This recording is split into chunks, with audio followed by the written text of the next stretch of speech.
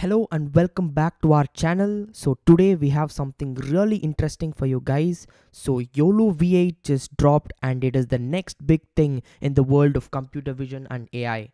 I can't wait to check it out, but to better understand what we'll be doing in this video, let's look at a small introduction of what exactly is YOLOv8. So YOLOv8 is a state-of-the-art real-time object detection model developed by a company called Ultralytics. It is an improved version of the original YOLO model, and it is considered to be one of the fastest and the most accurate object detection models to date.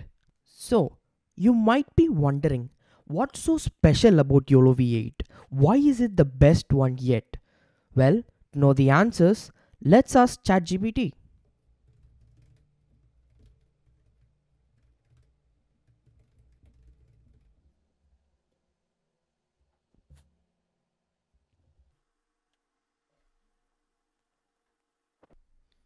Yes, so we have got the answer from ChatGPT.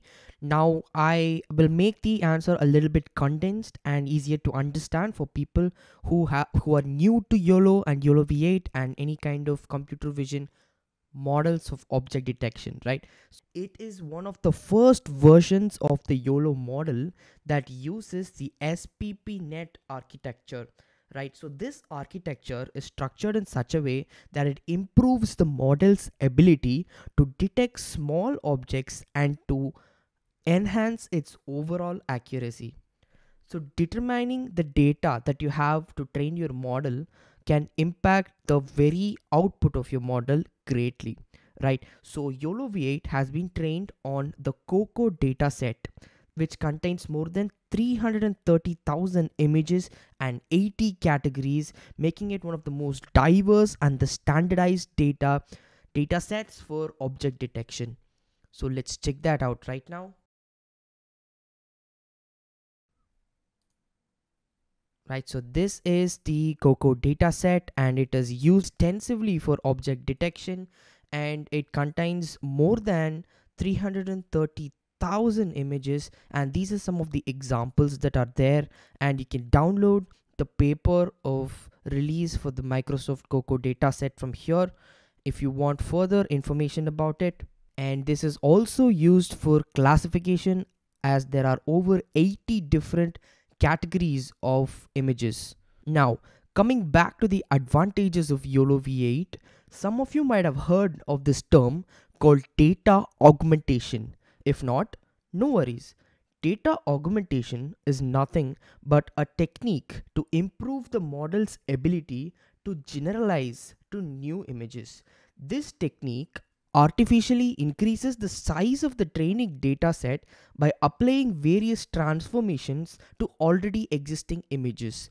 For example, when an image is flipped or rotated in certain angles, the model will consider the new image to be another image in the same dataset, which makes the model more accurate because now we have more data than we did before. So these are the condensed versions of why YOLOv8 is one of the best object detection models yet, and I cannot wait anymore to see YOLOv8 in action. So without further ado, let's jump right into it. So the first thing we'll be checking out is the YOLOv8 documentation.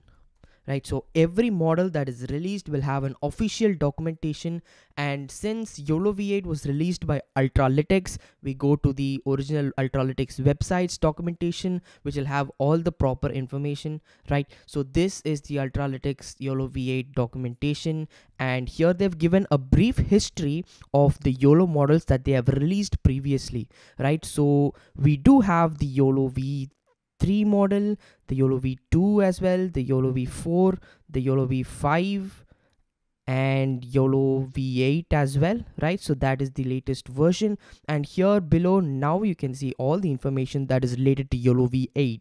So YOLOv8 is considered highly efficient and it can run on various hardware platforms from CPUs to GPUs. So if you do not have a costly GPU that can run object detection models very smoothly, no worries, YOLOv8 can run on CPU as well. It is that powerful and flexible. So let's go back to the top. As you can see here, they have given the links for the GitHub and the DOI, the Docker pull, the Kaggle, the gradient, and the collab one, right? So first we'll be checking out the collab because it's very easy to run on the collab. It doesn't require any kind of setting up of an environment or anything. You can just go to collab and you can just run the code. One thing that we need to understand is when Ultralytics released YOLOv8, they released it under their package, right? So if you're a Python coder, you know what a package is. If not also, no worries. Package in Python is a set of code that is written by someone else, and we can just simply import that package and use all the functionalities and utilities that you need that are present within the package in your code, right? So that is how simple YOLOv8 is.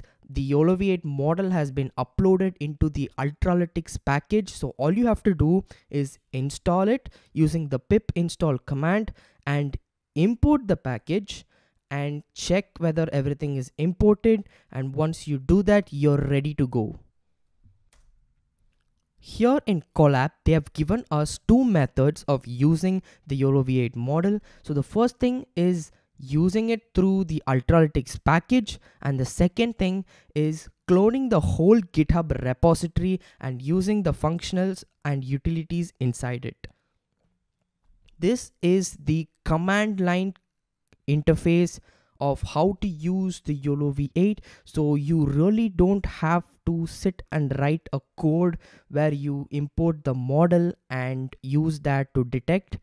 You already have a command line command, right? So this is the command that you give in the Windows command line, and this will directly run the model on the path that you're mentioning here, right? So we will have a closer look at this command. So the first keyword is YOLO, right?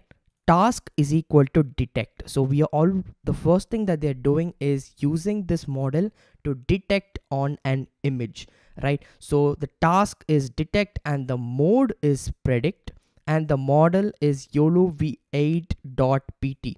So the more we get into the GitHub code of this particular model, we'll understand the different weights that are there. So model is equal to is nothing but the weights that they are providing. YOLOv8 has, the Ultralytics has trained the YOLOv8 with the Cocoa data set, and this is the weight that they are providing. So what we are doing is we're simply giving the model is equal to for that particular weight. That's it. And this weight is directly available in the internet. You can simply download and give it. And since if you are going to be cloning the GitHub repository, then you don't really have to download the weight separately. It will come along with this. And the next parameter is the confidence. So confidence is basically how confident the model is about its classification or detection. So 0.25 represents 25%. So if the model is 25% confident that that particular object is, let's say, a person or a car or a bike, right? So then it will display that detection on the image. If it is less than 25%, that kind of detections will be discarded. And the next parameter that we are giving is source. Source is equal to, here is where we'll give the image that we want to detect using the YOLOv8. So here they have given this particular image of Zidane, and it's provided by Ultralytics itself. So this is a standard image that people use for object detection. Let's see what the output is. So this is the image, and as you can see, the tie is very clear, the person, two persons are very clear, and the confidence is very high, right? So 0.81, 0.79. So these are very high confidences, and that is why YOLOv8 is one next big thing to look out.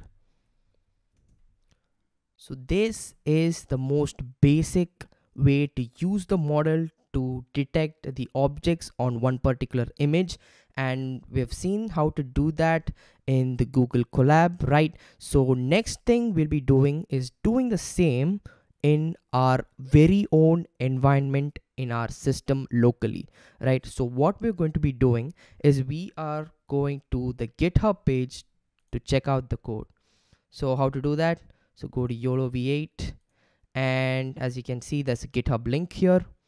So go into that, and this is the official GitHub repository of Ultralytics YOLOv8. As you can see, this is the comparison of different models of YOLOv5, YOLOv6, YOLOv7, and YOLOv8.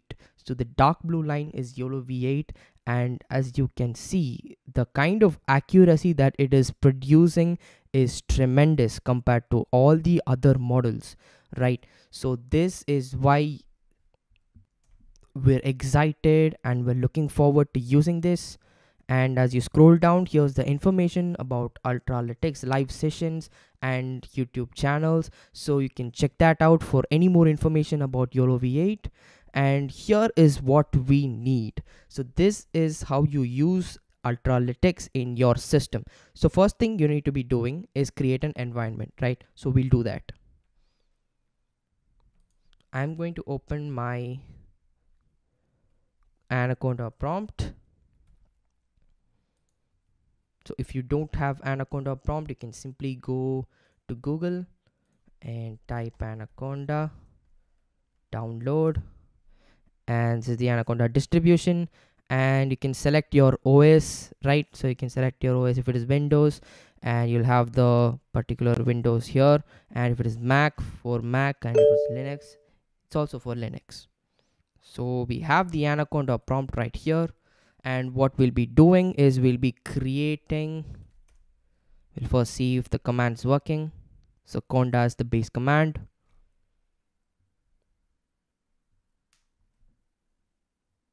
Yes, we have conda installed and it's working well.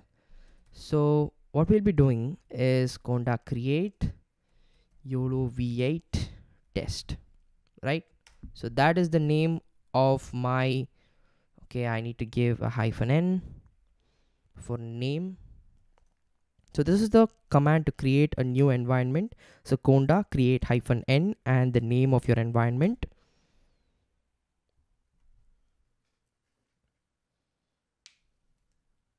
And give yes. Okay, so what I'm going to be doing is I'm going to activate the environment. So it's conda activate YOLOv8 -test. Yes, now we are there inside the environment, and the first thing that we need to be doing is pip install Ultralytics, right? So before that, there are some packages that some requirements are there, right? So we need to make sure our PyTorch is greater than or equal to 1.7 and our Python's between 3.10 and 3.7, right? So no issues. We will still install Ultralytics, and this kind of dependencies will show, and then we can proceed from there. So I'll try to install.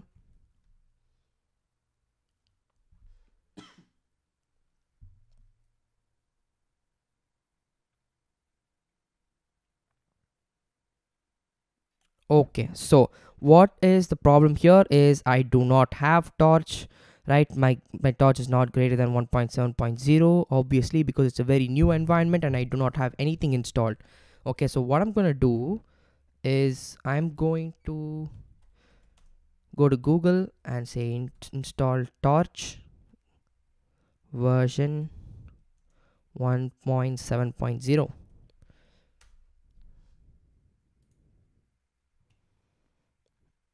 Okay, so for installing the PyTorch version, so this is the command, right?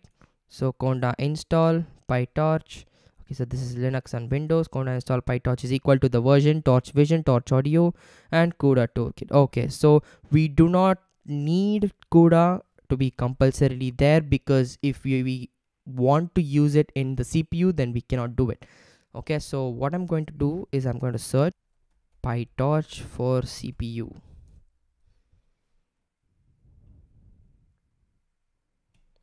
So my PyTorch build is stable, OS is Windows, package is Conda, language is Python, of course, and compute platform is CPU. right? So if you have CPU, then you go for CPU.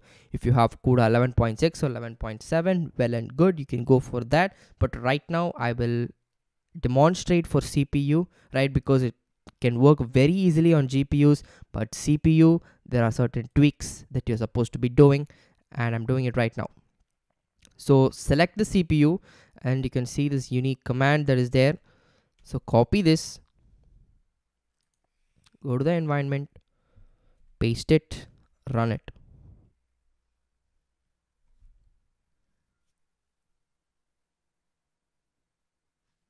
Proceed Y.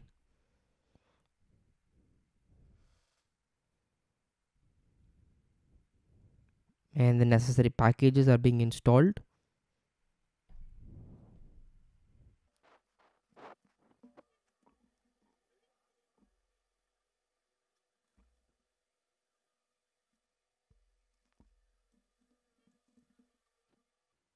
Yes, the packages are installed, and we'll try installing the Ultralytics again. Now there shouldn't be a problem.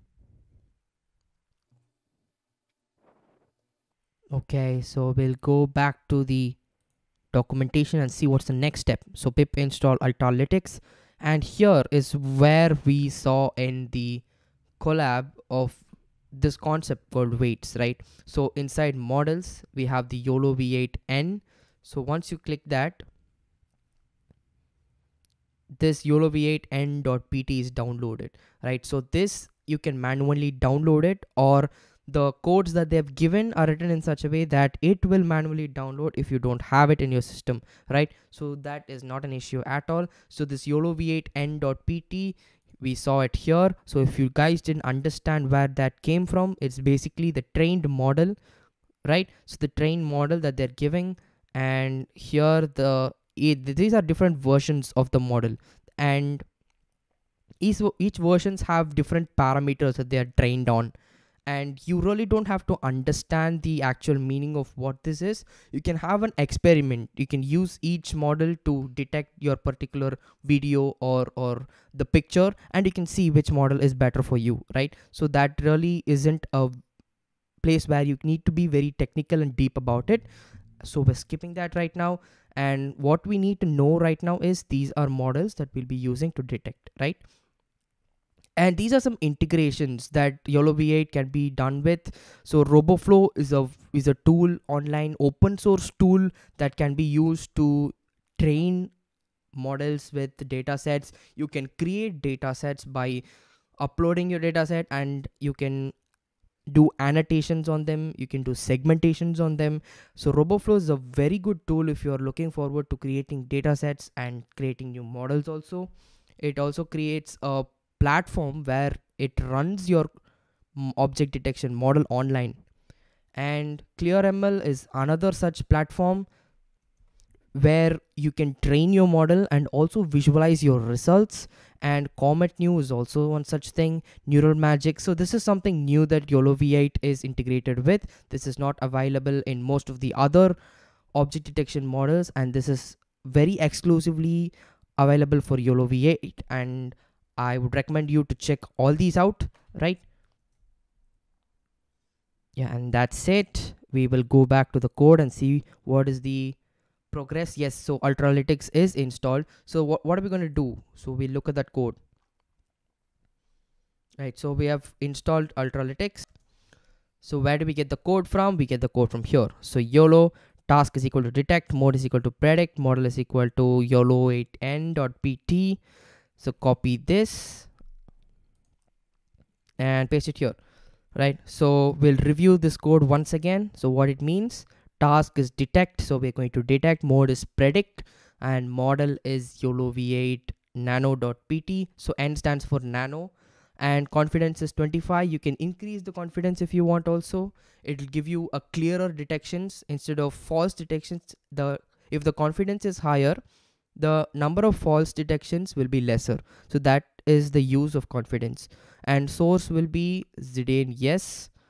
Okay, we will run this now.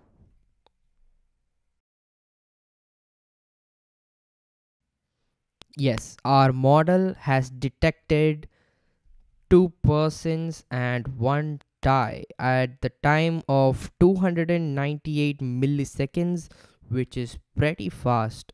Resolution of the image, and this is the shape of the image, and the results are saved and in runs detect predict 3, right? So I have my environment in C users Acer, so I'll go there, C users Acer, and in runs I have detect, I have predict 3, and yes, I have my ZN image with the predictions. I have my persons as 0.81 and the person as 0.79 and the tie is 0.37, right? So right now let me take a minute to demonstrate the importance of confidence in this particular detection, right? So we had the confidence as 0.25 and tie is at 0.37, so obviously it's greater than 0.25 and we are able to see it. Now what I'm going to do is I'm going to increase the confidence to, let's say, 0.5.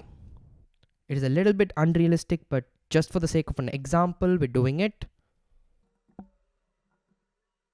Okay, now my results are saved in runs detect predict 4. So this is predict 3, go to predict 4.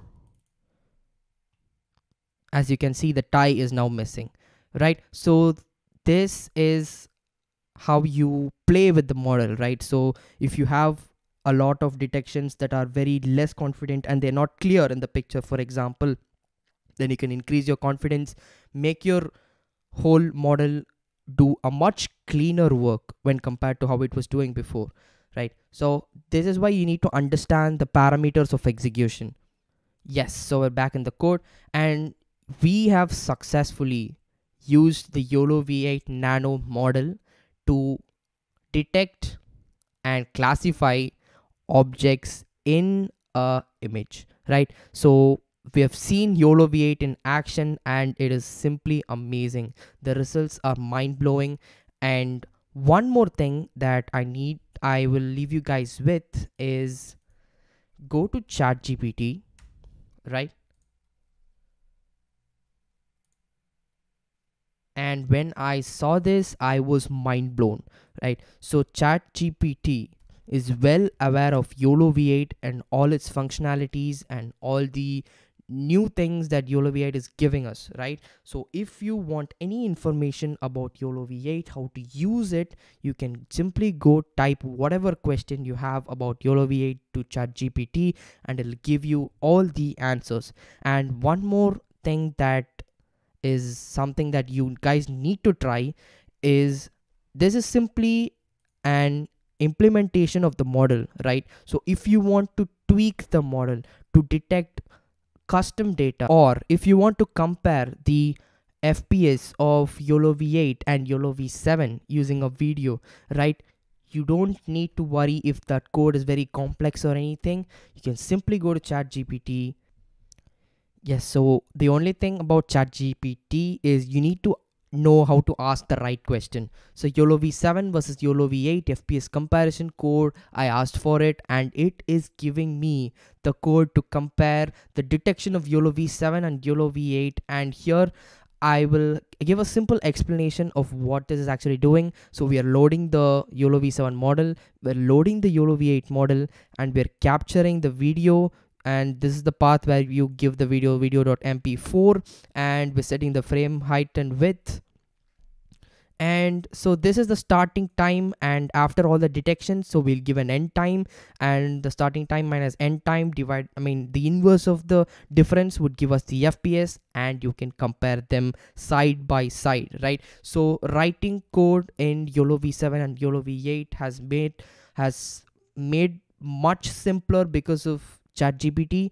So if you're trying to do a project using YOLOv7 and YOLOv8, do not fear. You can always use ChatGPT to write your codes for you, right? So I hope you understood what is YOLOv8, the impact of YOLOv8 on the future of computer vision and AI. I hope you understood the magnitude of the technological advancement that this is going to provide, right? So thank you so much for watching, and we'll meet in the next video. Until then, bye bye.